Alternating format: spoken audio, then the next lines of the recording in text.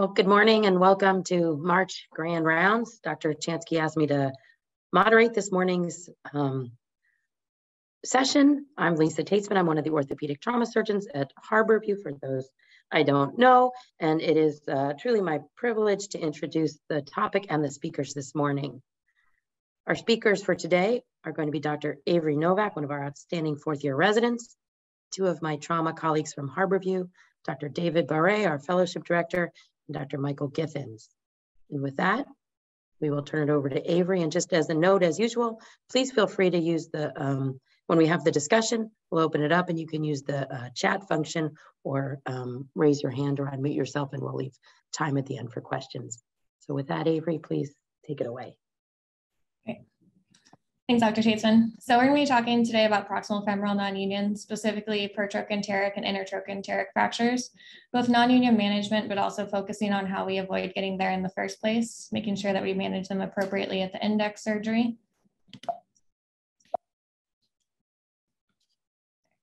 I have no disclosures to report. Those for Dr. Barei and Dr. Githens are listed below. So for an overview to begin, I'll review some background information, relevant anatomy, and considerations for fixation at the index surgery. Then we'll talk more about nonunions, and Dr. Barei will speak more in depth about how he approaches management of these.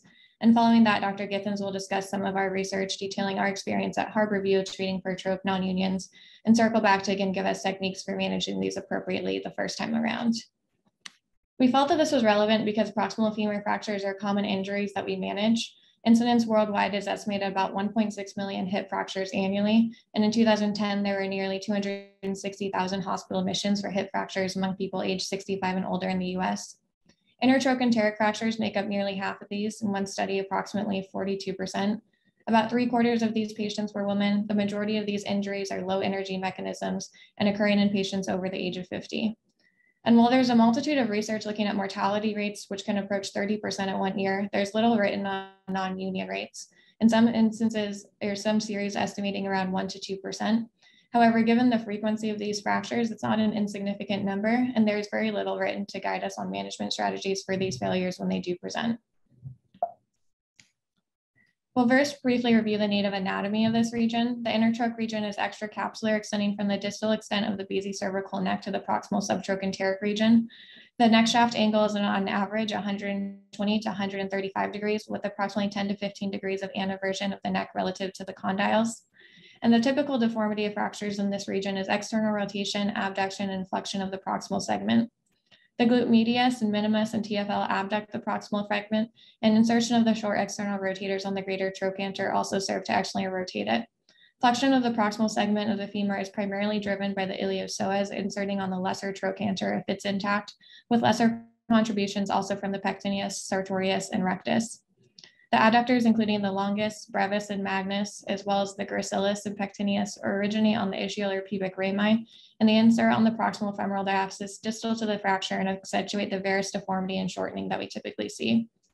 This area in general is very well vascularized given the robust muscular attachments, and there's rich collateral circulation with contributions from the ascending branches of MFCA, LFCA, as well as the superior and inferior gluteal arteries.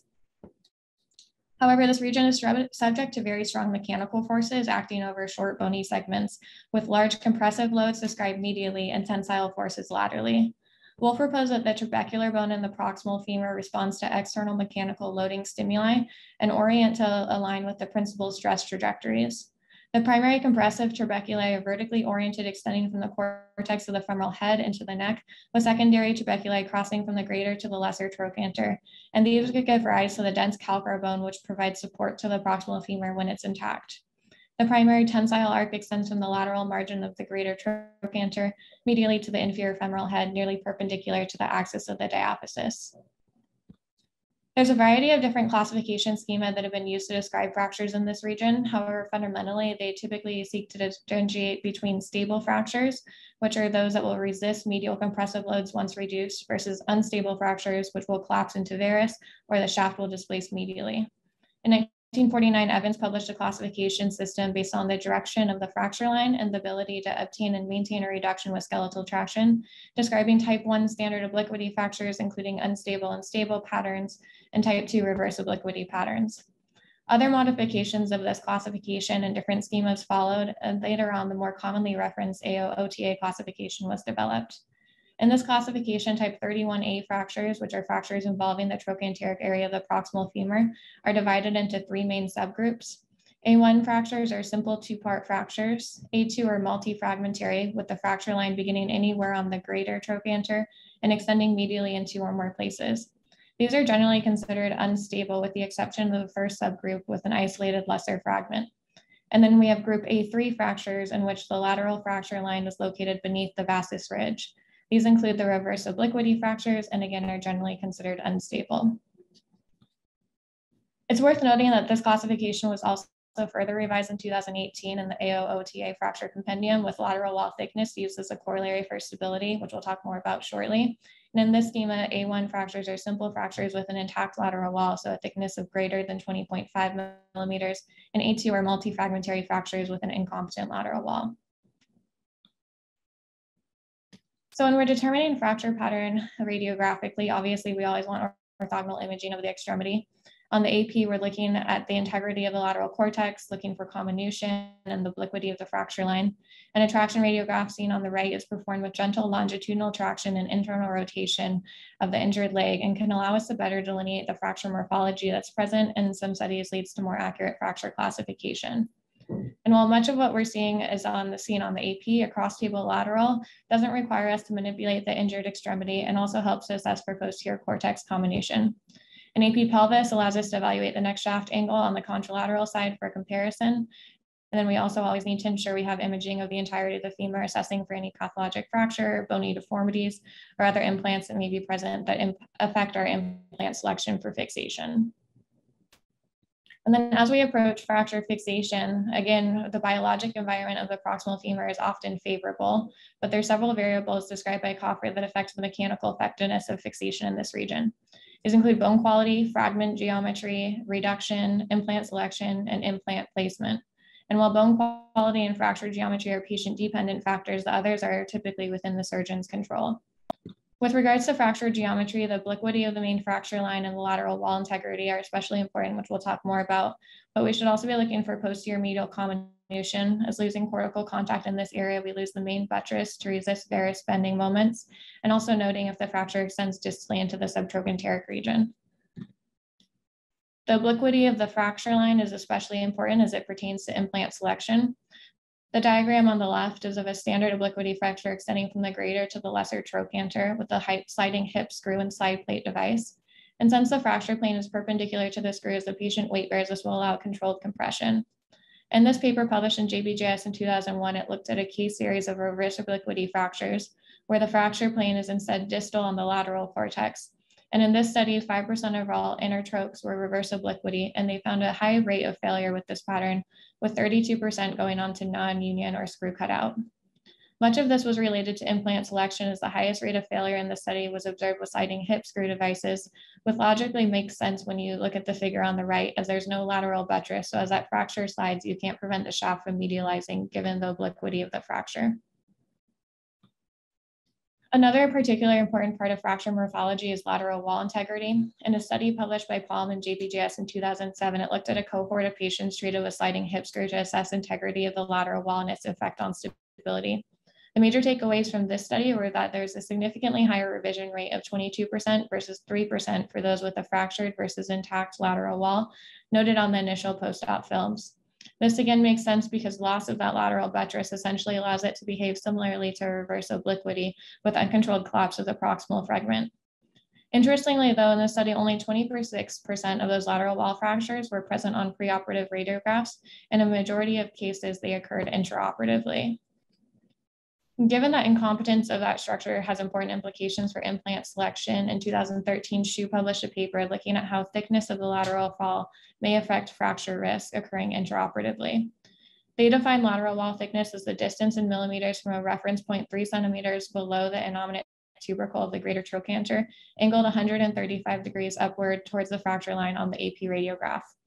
Somewhat intuitively, they found a higher rate of fracture with the lateral wall in A2 multifragmentary fractures compared to A1 two-part fractures, and the average lateral wall thickness was significantly different in those that sustained a lateral wall fracture versus those that did not. They were able to use a ROC curve that estimated a threshold value that could predict lateral wall fracture of 20.5 millimeters, which is now utilized in the 2018 AOOTA classification schema for these. So as we've been talking about fracture geometry, obviously that partially dictates implant selection, and those unstable patterns with an incompetent lateral cortex or reverse obliquity type, a sliding hip screw is not an appropriate device. Whereas if we use a cephalomedullary nail to manage those, the intramedullary component essentially acts as a lateral buttress to limit the amount of collapse that can occur. But for stable patterns, a sliding hip screw is still a very viable option, but you could also manage it with a short or a long nail, or less commonly utilize a blade plate. And studies looking at sliding hip screw devices versus intramedullary nails have shown differences in blood loss, operative time, fluoroscopy, and cost, as nails are typically more expensive. But randomized controlled trials haven't determined any notable difference in clinical or functional outcomes between the two. Despite the lack of outcomes-driven data, the reality is that sliding hip screws are being used less frequently, and intramedullary nails are now most commonly used to treat these fractures. In one study looking at trends from 2007 to 2017 of ABOS board examinees, you can see that as of 2017, 92% of intertropes are being fixed with an intramedullary nail.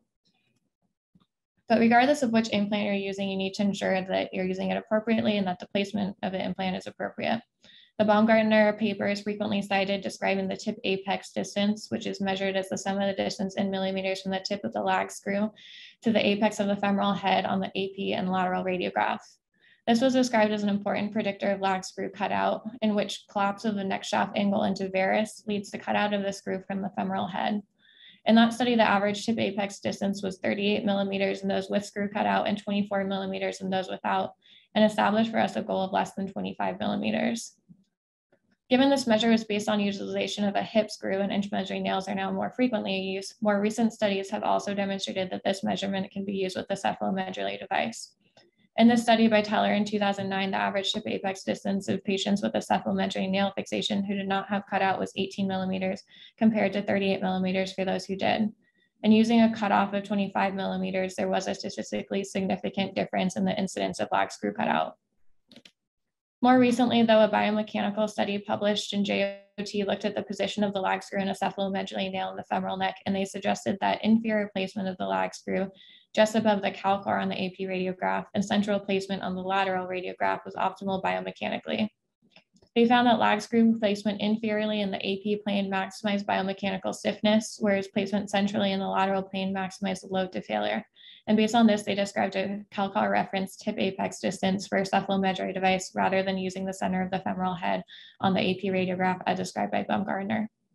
This was further supported by a 2014 study by Kashgar with a cohort of 77 patients. In that study, they noted a 13% rate of screw cutout, and they found that the calcar reference tip apex distance was the only statistically significant factor in multivariate analysis. So when a patient does present with a non-union or failure of their construct, we need to consider a broad range of factors, both patient dependent and independent. If there's a fracture that got a good operation that should have healed and it didn't heal, we can't overlook metabolic or endocrine issues that may also be contributing. And there may be medical comorbidities or nutritional deficiencies that can and should be optimized prior to managing the non-union. Obviously, assessing for nicotine use, as we know, this is a risk factor for non-union, and working towards cessation is important. And the vascularity of the environment is typically quite good. So assessing the mechanical environment factors, looking at fracture reduction, the fracture pattern, implant selection, and placement of that implant that may have contributed are critical. For patients with non-union, screening labs for those more common metabolic and endocrine contributors should typically be obtained. Then we should also always maintain a suspicion for septic non-union. But once we've identified a non-union in this region and optimized any modifiable factors, then how do we manage it? If you look, you'll see that there's really an absence of literature to guide management of protrochanteric non-unions, and options can be far-ranging, including cephalomedullary devices, blade plates, or combinations of implants, or even arthroplasty. There may be a need for corrective osteotomies and structural biologic bone graft. And when approaching management of these, there can be many challenges and different goals that you're simultaneously trying to achieve. Oftentimes, one of the first challenges is removing prior hardware, which may be broken and result in bony defects. And you also need to understand deformities that may be present and have a strategy to correct it, as trying to restore the normal biomechanical forces is likely to give us our best chances of achieving union. We want to try and load the non-union and provide compression to confer stability when able to do so, and optimize the biomechanical environment by neutralizing non-compressive bending, shear, and torsional forces. Trying to achieve this requires a patient-specific approach, both based on radiographs, but also importantly, the patient's physiologic and functional status. At this point, I'll turn it over to Dr. Barei to talk more about his treatment strategy for these non-unions and how to address many of these challenges. I hope everyone can see that. My name is David Barei, and I'm appreciative to both Avrey and Michael for including me in this grand rounds today. I'm extremely grateful to have the part where there's very little in the way of any literature. So that's pretty good for me. Hopefully by the end of this talk, and I'm going to try to rock through this talk pretty quickly, we'll be able to talk a little bit about failure peculiarities. And I think, as Avrey's alluded to, why restoring alignment and good mechanics is really important. Some of the things that I've learned, and to do that, I think it's best for me to just show some case examples. There's no question that the last 25 years, we've had this huge shift of implant placement, as Avrey's alluded to treat these particular fracture patterns, right? So as we know, the DHS, or the sliding hip screw, was ubiquitous for treating all these fractures, certainly in my residency. And of course, their failures were very predictable because they were used for unstable fracture patterns that she's already described. And so screw plate devices are still being used currently, but substantially less, and they will still present with unique disengagements or surgical technique errors, I think. And thankfully, we have cephalomedullary implants to help salvage some of those particular problems. But nails aren't the cure-all. Nothing is. We all have pros and cons and failures with all these things. And I think one of the things that I get out of all this information is that postoperative varus, postoperative lack of medial cortical support, and autodynamization, even with nails, are risk factors for non-union, at least in subtrochanteric injury patterns. And even if you do a really good job and don't have any of those things associated, you still can have a non-union rate of almost 3%, even when everything goes well.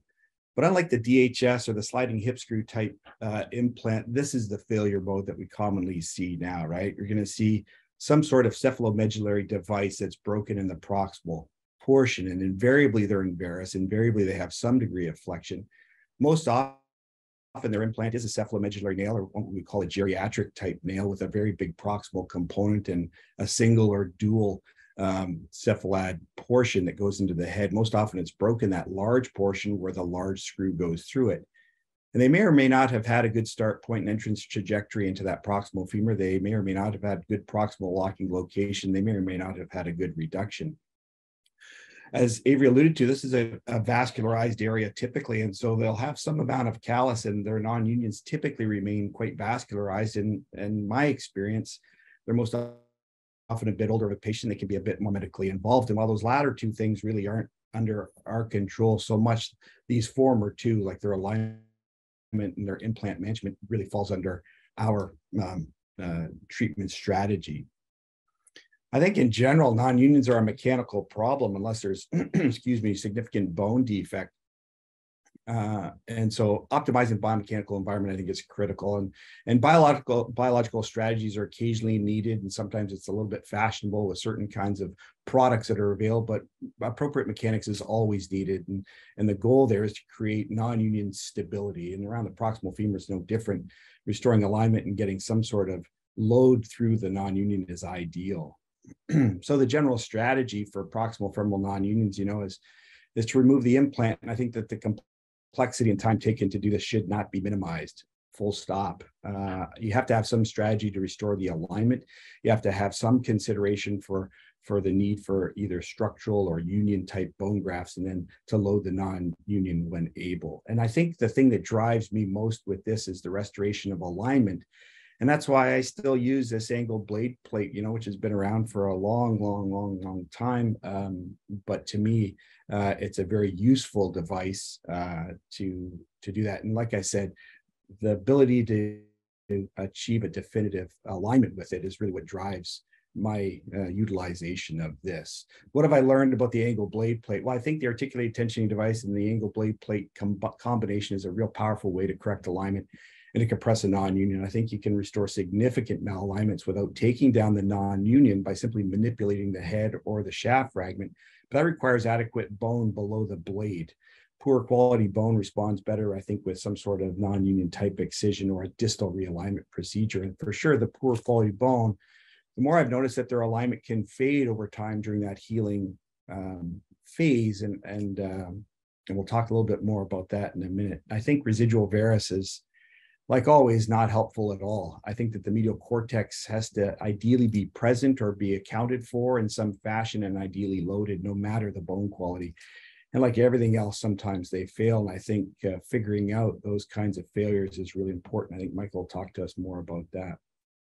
So I'll go through some cases, and there's always steps in common to all of these things. We'll go through that. I'll talk a little bit about how I realign them. And I just threw out the terms direct and indirect realignment, and those are probably inaccurate, but for me, it's a working definition. A little bit about medial defects and bad bone and what happens with that. And then, of course, some failure. So the steps in common, no matter who shows up, is the pre-op drawing. I still draw a lot of things out. And particularly whenever I'm putting in a blade, I do have some sort of a preoperative thought about where things are all going to end up, because they're all interrelated. You have to consider broken implant removal. You have to consider bone defect management, how you're going to realign it, and how you're going to get some sort of stability. So here's the first one, a 65-year-old fellow that falls from a significant height. He has a comminuted pertrochanteric femur fracture. He gets what I think is a pretty darn good operation with a low calcar screw and a nice reduction and a good contemporary implant. And, you know, at some point within the year, his implant breaks. And so using our approach, I go ahead and I draw it out and see where I want it to ultimately be and where all these implants and bone defects may be located. And I'll tell you, once you start getting a cephalomedullary nail, particularly the ones that are considered more geriatric type, to start toggling around in a proximal femur, you can have some substantial bone loss. And so bone loss replacement strategies are pretty good. And I use a bunch of allograft bone plugs, as you can see in this article, and some reamer irrigator aspirator bone in the pertrochanteric area, in the area of the non-union. Sometimes simply fill the bone defects, but also a potential for healing. But I don't really rely on the cancellous bone for healing. I kind of rely on it more for restoring bone quality. So here we are. We're going to take out broken implants using the same femur. We're going to send a reamer irrigator aspirator down the canal. We're going to backfill the head defect with morselized allograft. We're going to look at our preoperative plan, go ahead and put our chisel followed by our angle blade plate at the appropriate trajectory, and then indirectly bring our side plate down to the side of the shaft of the femur. Here's our allograft plugs. Here's our reamer irrigator aspirator bone graft material. We tension the implant, load the non-union site. Unfortunately for this one, he goes ahead and unites his non-union. And here's another one. This is the one I did. This is a cephalomedullary nail that I placed. She has an adequate reduction. She has an adequate nail placement. And look what happens to her at 3 months, just like the article predicted. She's already got risk factors for non-union. But what I also would like to draw your attention to is that her entire femur looks like it's in varus as well. And so when I reduce her proximal femur, there's no way that that medial cortex can become under load. She's broken her proximal implant now at 5 months, and I'll draw your attention to her CT scan that shows really in the mid part of her cervical neck and her head, the relationship of the distal end of her neck relative to her calcar. Same thing, we're going to take out her broken nail here. I'm using a corkscrew device to catch cut a thread into the inside. We're going to pull out her nail. We're going to do our angle blade plate, do an indirect reduction of her non-union and tension our plate, load our non-union, and she goes ahead and unites as well. And that's all great, but sometimes they don't go so great.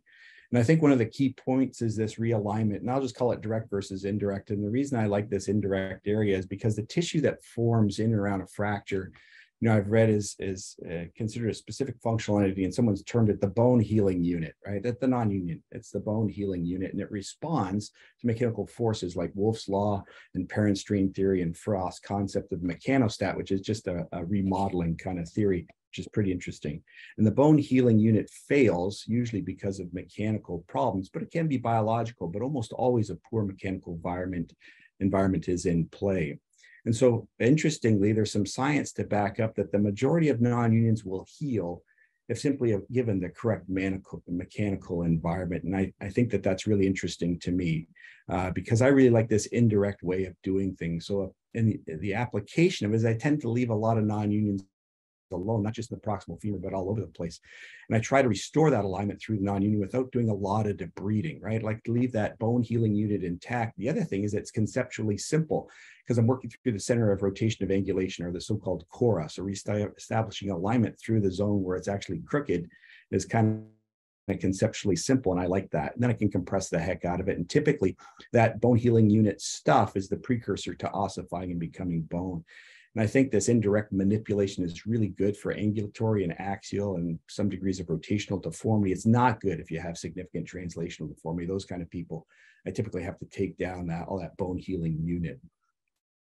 It also has to have good quality bone to manipulate through. You can't be crushing bone trying to force something. If the bone is weaker than the non-union entity, then that doesn't work. And so how do you deal with that? Well, either you make the bone better, and there are some strategies to kind of improve that, or you excise that bone healing unit, you excise the non-union, and therefore the ability to manipulate it is much, much easier. You can do a distal realignment, but I think in the proximal femur, there's two reasons that I'm a little bit apprehensive of that. One is that it's conceptually difficult for me to kind of induce a deformity somewhere else to improve a deformity at a distance.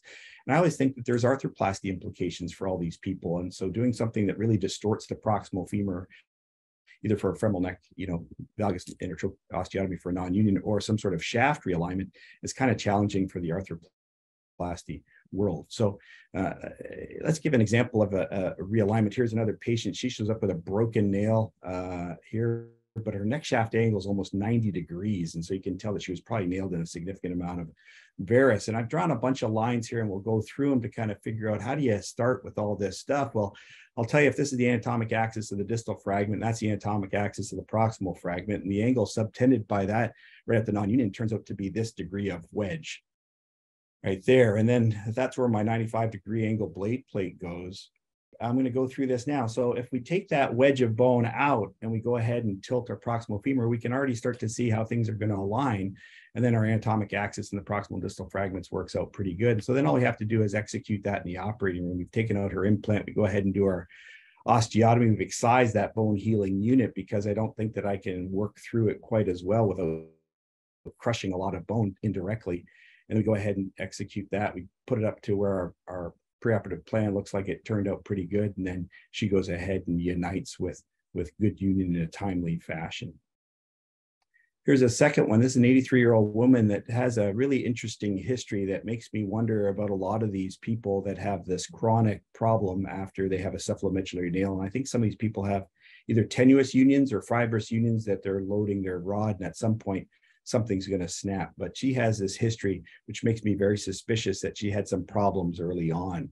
And sure enough, after she breaks her rod, we go ahead and draw her out. And if I just reduce her fracture on a piece of paper and look at it compared to her contralateral side that we've flipped over here for our purposes for examination or comparison, we can see that she's still in a substantial amount of varus. And so if I want to correct that to improve this whole proximal femoral alignment, I still have to take out some sort of wedge that I can see here. And it looks like her whole femur has had some extensive varus malunion in the proximal third of it. She's broken through probably a stress zone that's developed over the years.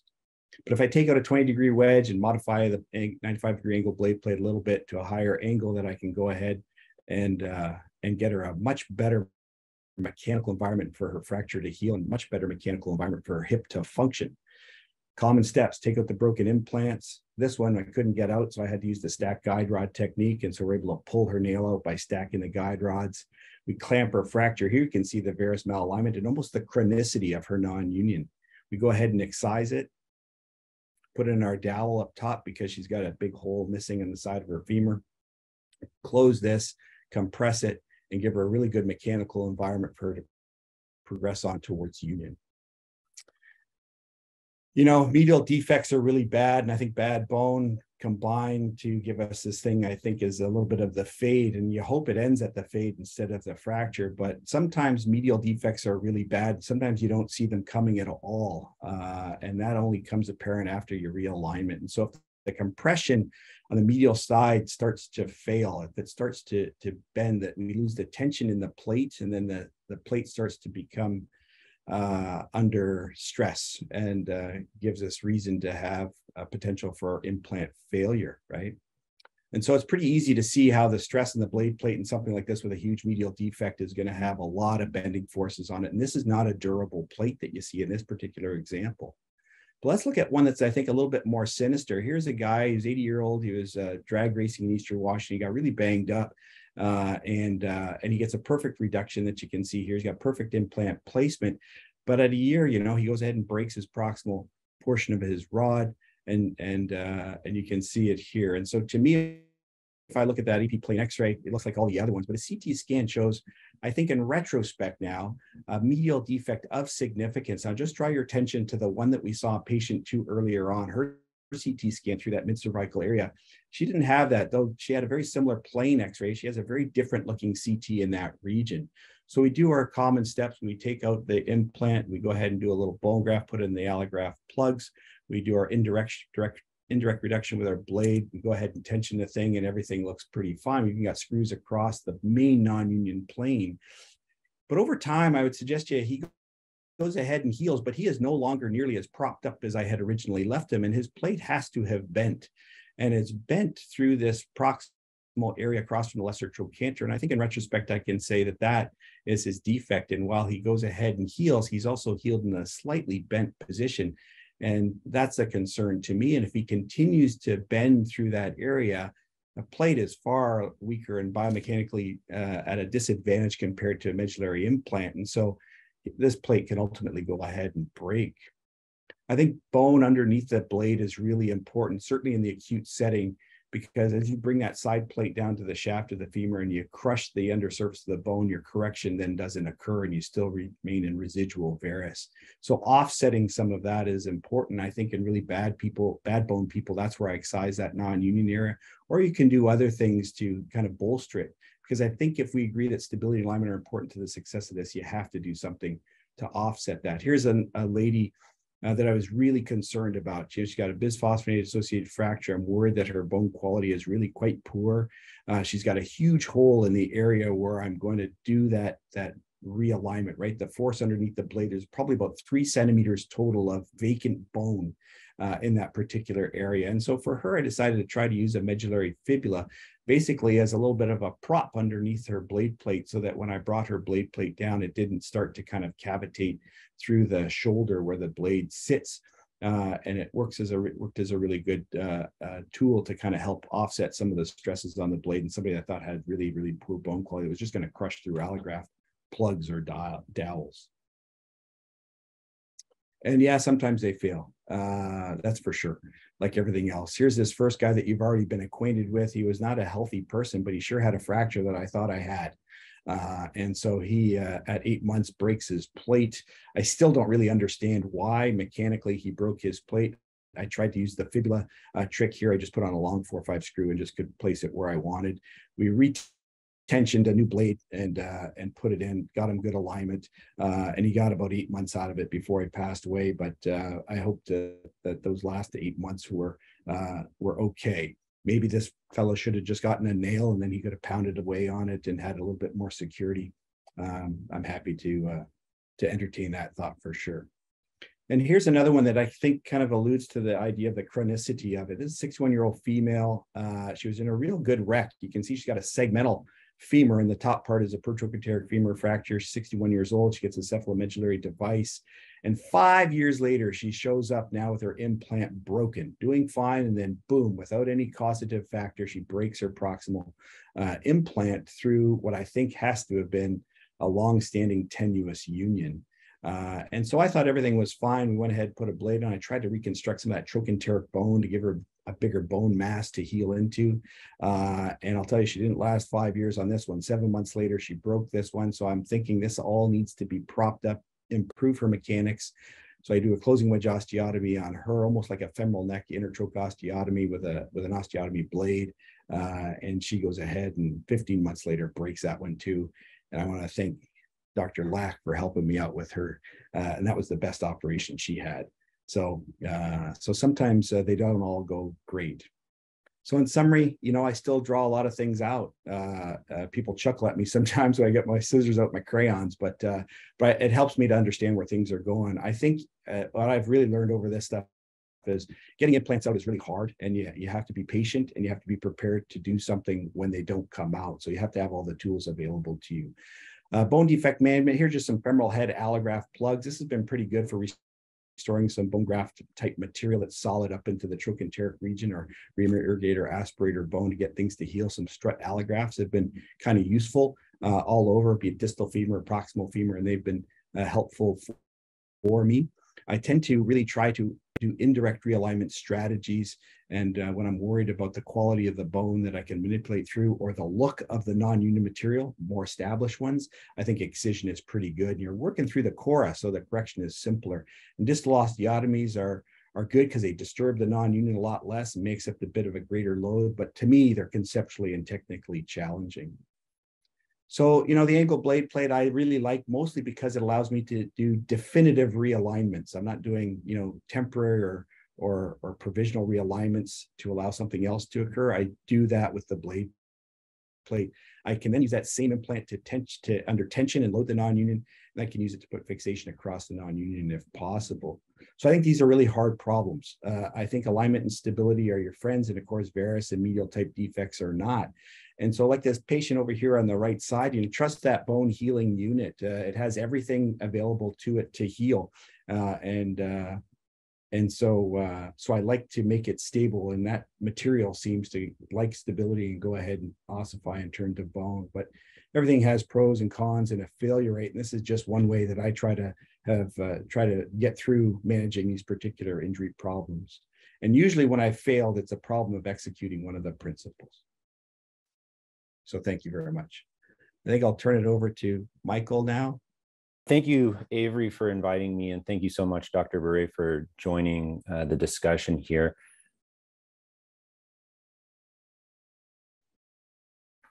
I am really, really interested in, I love looking at these cases, talking about these cases, and ultimately it's driven me to kind of look more critically at these cases and try to understand the risk for failure after treating non-unions, and whether or not we can identify any specific risk factors, and try to understand the fate of these after we've treated them. So I'm going to present our research on that, and then finish up this talk on, Dr. Barei just showed us how complex these are, complex patients, complex surgical problems. So if we can avoid a pertrochanteric non-union in the first place, it's much better for the patient and for the surgeon. So we'll talk a little bit about some surgical strategies to avoid generating a non-union. So as Avrey pointed out, intertrochanteric and pertrochanteric femur fractures are very, very common injuries. They're one of the most common injuries being treated. The rate of non-union is low. It's ultimately unknown what it is, but it's low. And so as such, and as Dr. Barei alluded to, there's been very little written on the outcomes after non-union repair. There's plenty that's written to demonstrate to us risk factors for development of non-union, but not so much on outcomes after treatment of the non-union, which leads a lot of questions. And as Dr. Barei again sort of pointed out, these have very different personalities. The question is, which are better treated with blades, which are better treated with nails, which should be treated at their index with an arthroplasty? What are the complications? And again, can we identify risk factors for reoperation?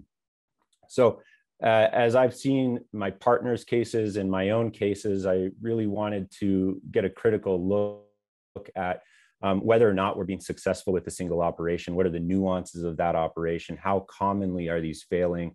And again, what are some of the pitfalls that we can recognize when the non-union presents to our clinic so that we can avoid a failure?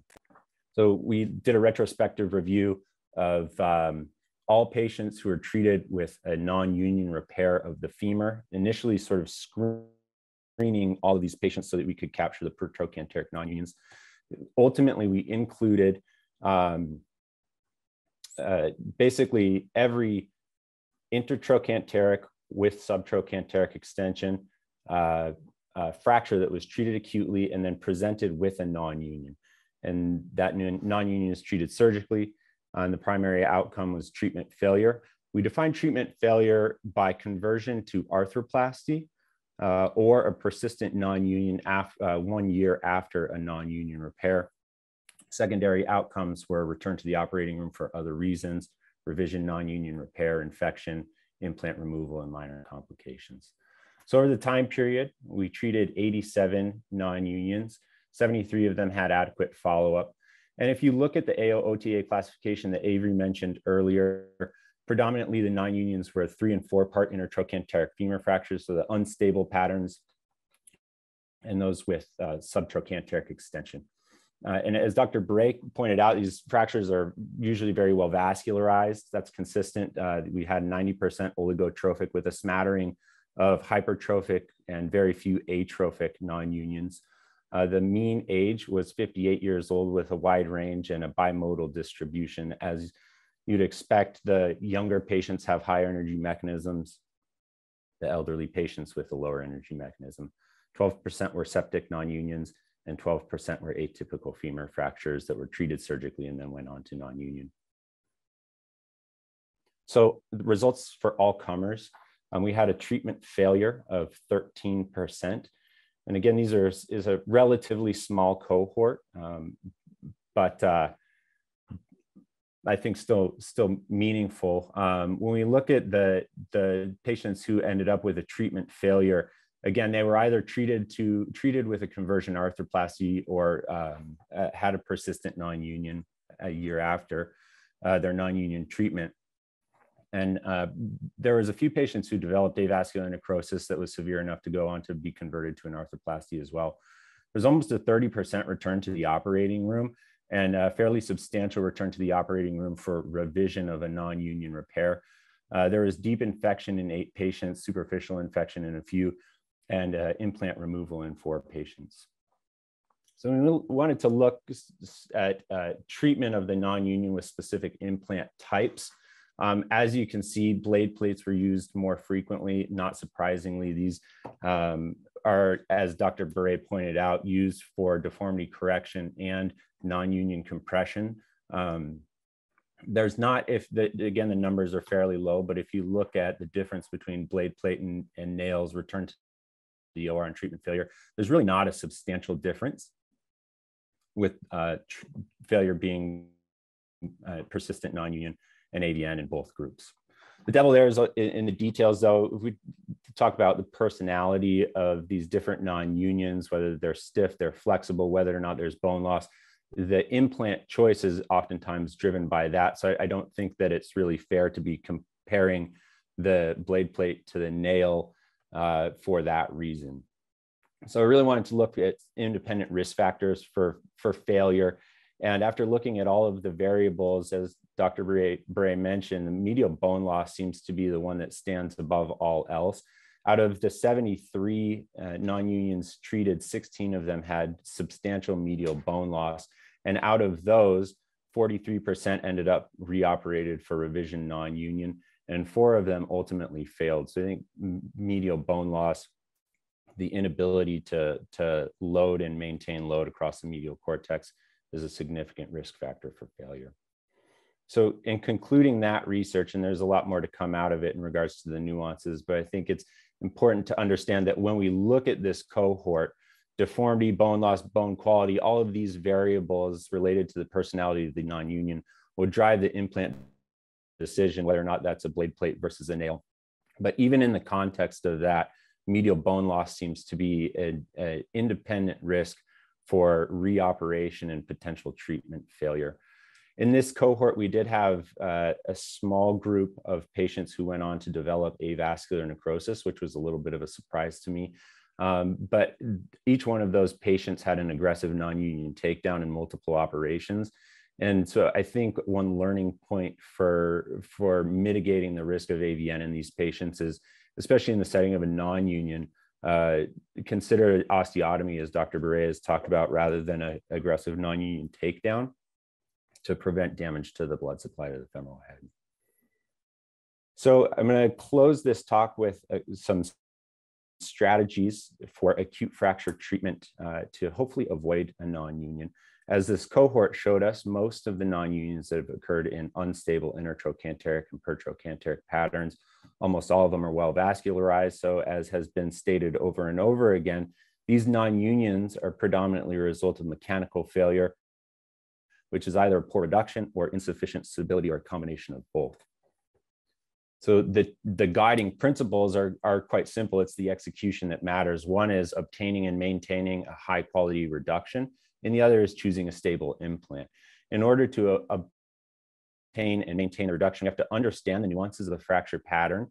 Recognize that even if you have a great reduction, the entry site will overpower whatever you've done for the reduction. So you have to be very critical of that. As has been mentioned before, the proximal femur cannot tolerate varus, so you should not leave the operating room with such.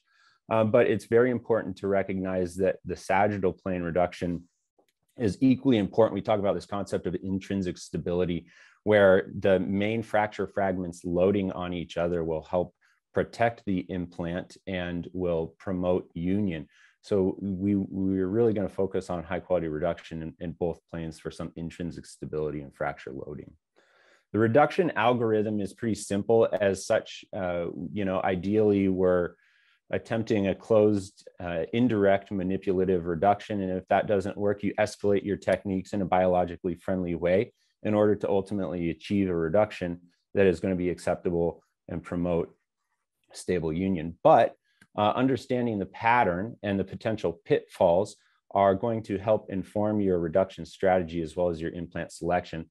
On the left-hand side of the screen is a very high energy, relatively simple appearing intertrochanteric femur fracture in a 20-year-old after a motor vehicle collision.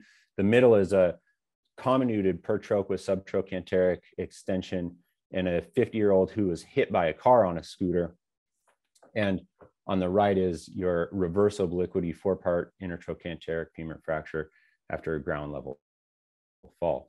So each of these is going to require a different reduction strategy and potentially a different implant in order to obtain and maintain a high quality reduction, promote union, and hopefully avoid a development of a non-union.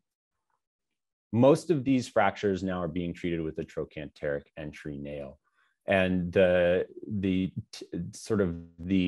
dogma in regards to the entry portal for trochanteric nail has been the entry site is on the tip of the trochanter on the AP. But what we've learned over time with these nails is that each nail design is a little bit different.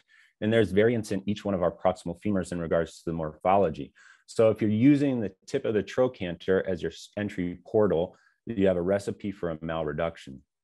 And again, no matter how high quality your reduction is, if your starting point is off, it's going to introduce an iatrogenic malreduction. So the solutions to this for trochanteric nailing are relatively straightforward. One is you can template the start site, and the other is to medialize your starting point to avoid varus deformation.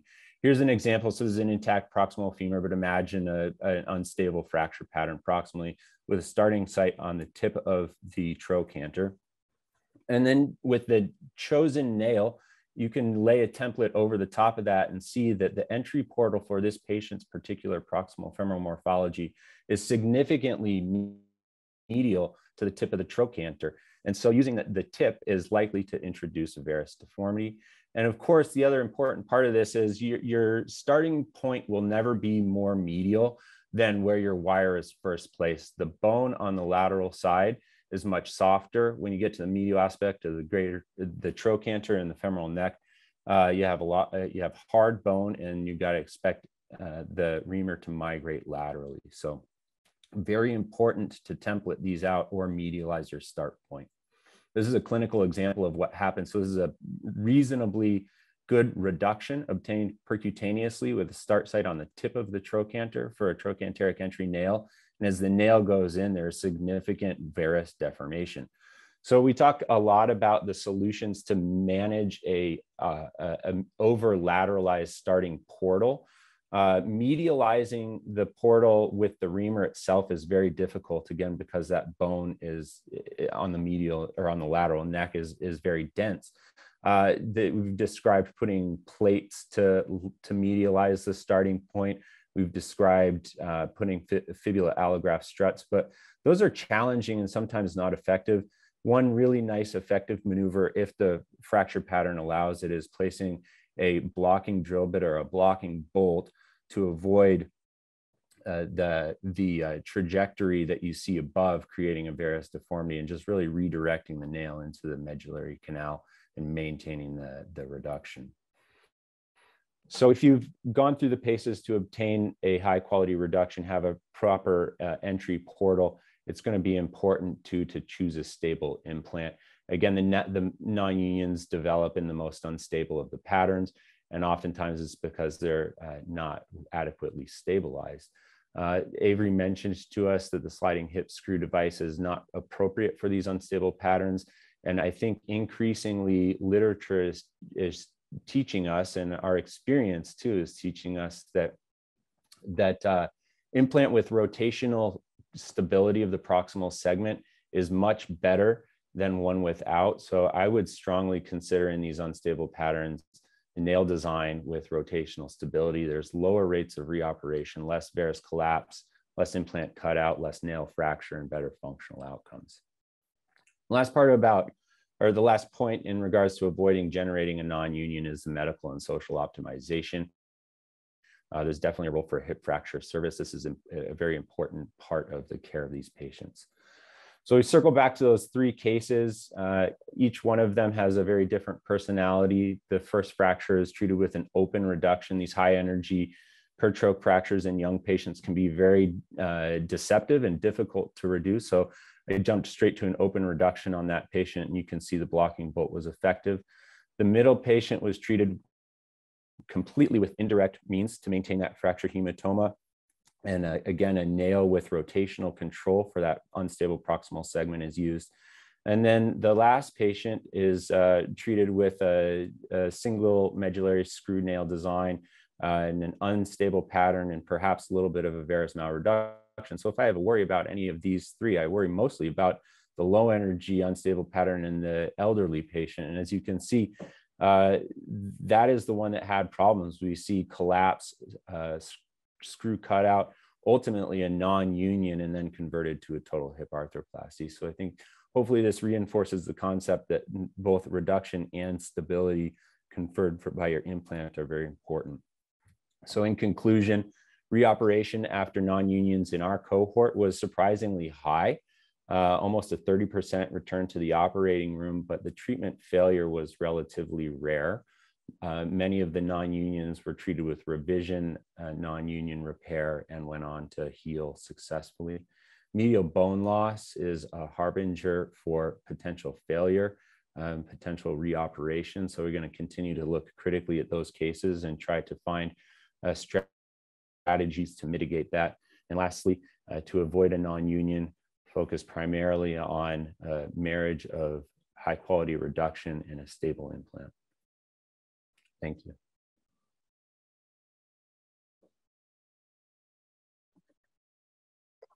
Thank you for those excellent talks, great overview. Thank you for sharing all those cases. I think there were so many points, learning points, and technical tips and tricks. We have a couple of questions in the chat, and I know that not everybody can read them, so maybe I think Dr. Henley, you put a couple of questions in. I think Dr. Barei, maybe you answered some, but I think that might be useful for the group. Brad, did you want to? Lisa. Thank you. I posed a question to Dave, which he did answer in the chat, because he showed that he used 95-degree blades, but also there were higher angle blades, especially when he was resecting wedges, but they weren't necessarily the osteotomy blades. And I asked him to share the rationale for selecting the appropriate blade angle, and he answered it, but I'll let him answer it verbally. Thanks, Brad. Yeah, you know, the osteotomy blades are those blades that come above 95 degrees, like the 110, 120, 130s, those kinds of blades. They come in a very limited length. Matter of fact, they're 4-hole implants. And so they have the right angle sometimes, but they don't have the right length. And so that can be a little bit of a conundrum. And so so simply taking the 95-degree blades and bending them to the appropriate angle, and they all come on the same set, and you can bend one to 120 degrees and just kind of line it up with the other one, the true 120, and there you've got a 120-degree blade that comes in the appropriate length. And so you know, you probably don't remember this, but you taught me some of that principle way back when, And it was all about what happens when the chisel goes in the wrong spot. You know, just because the implant comes at 95 degrees doesn't mean you have to live with it at 95 degrees. You can bend your implant to match a subtle, you know, off track chisel pathway. And so that's all I did. I took what you taught me when I was a fellow and kind of applied it in a bit of a different way. But your point, important point is that I knew I was going to have to do that because I drew it out, you know? Yeah, no, it's a really good hint, and people should be aware that although these blades appear to be really stiff, they are somewhat elastic. You can also increase their angles by, I'll call it over tensioning in them, but tensioning them a lot. And as you watch your image interop as you tension them, you can see things that have a stable medial buttress go from your, well, let's say 95 up to 100 or 105 degrees as you tension the plate. So there is some elasticity to them, but it's great. The other thing to know is that those osteotomy plates have different, I'll call them offsets between the blade and the shaft, and they're 5, 10, or 15 millimeters, and you don't necessarily want that in these conditions. So excellent. And then I did put another hint in to those people who are using sliding hip screws still, but find that after they create their opening for their intermedullary screw into the head, that they may have a lateral wall at risk. One company does make a trochanteric side plate, which you can then place over the implant, over the lateral hip, the sliding hip screw, and that will buttress your lateral wall. And it's a really good trick to have, and that's another just thing in your armamentarium. But thanks, Dave. Thank you. Any other questions or comments? I just want, please go ahead. Yes. Short question, and which perhaps is not relevant. You know, I've not kept up with literature for 10, 15 years. So electrical stimulation is totally not at all used for non-unions? No, electrical stimulation. There are two kinds of external stimulation devices, the ultrasound stimulators and the electrical stimulators. I think that the literature is borne out over time that the electrical stimulation devices really are do not help. And I think that there's some evidence to suggest that the ultrasound ones may be helpful. A lot of that data is, I don't want to say industry driven, but has a potential to have some subtle biases with that. But I think that regardless, the evidence for the ultrasound ones is there is nothing for the electrical. Okay, because very old literature used to suggest that they were quite useful, but yeah, no, that was about 50 years ago, maybe. Yeah. Thank you. Thanks. Thanks, Dave and Mike and Avrey. This was a great talk. This is Ken Chin here. Drawing it out makes total sense. And I was wondering if you guys ever used the advent of 3D printing and planning some of these osteotomies. You know, I still like paper and pens. To start with, I use some 3D printing now. Aaron has been really kind to help me with a couple of 3D printouts. I have one actually coming up very soon, one he did a week or two ago for us of a tibia. So I usually use them for tibias. I think it's a great adjunct to help see some things that maybe you didn't see. And so I use that, but not very much, but I have found them useful. Thank you. One final question from Dr. Lack. I was just going to comment, Dr. Barei's made a really good point about drawing it out, and I would just second that, and that there are some digital ways to cut out the fracture fragments. So there's bone setter and other techniques, but when you actually draw, kind of sit down and draw out the fragments, it's not just that case you're helping yourself with. I feel like you're helping yourself understand what you're seeing on the images, because it's that act of drawing it out and then forcing you to think about each fragment and then seeing it in the OR and then seeing what your result is. That's part of a process that helps you in the future. I don't know if Dr. Barei feels the same way. Yeah, 100%. Well, I get a lot. I can tell that the the times that I haven't drawn something out, I've underestimated the complexity of it. And it's very unusual that if I sit there and I just draw it out, and I kind of find it fun. It's like arts and crafts, right? I find it fun, but I'm rarely disappointed with what the final product looks like. And I've been able to see all the little pitfalls, little traps, and little things like that. And it almost is like a dry run, if I can say it like that. But it really helps me personally a lot. And I haven't had much experience with the digital stuff. You know, I know there's a variety of ones that are out there. I remember way back several years ago, we had one at Harborview that was kind of cumbersome and bulky, and it was kind of crappy. And so it was like, it was useful. I'm sure there's tons now that are way better, but I still like just drawing it out in the pack. The packs is good because I can put all the lines and the angles and I know what they are. And then I just put the paper over top of it and draw them all out, and then I just get out my scissors and then off I go. So but I agree with you. I get a lot of help out of it. You know, Yeah, I find that, you know, Don Rumsfeld talked about the knowns, the unknowns, and then the unknown unknowns. And I think by drawing this stuff out, it helps reveal to me some of the unknown unknowns. So there's at least, you know, hopefully I have enough bandwidth in the OR to contend with then the remaining unknown unknowns. So being as prepared as possible and doing that deliberate practice that Will's talking about is really, and Dave, of course, super important. Very good. Thank you for some excellent talks, and everyone have a great day. Thank you.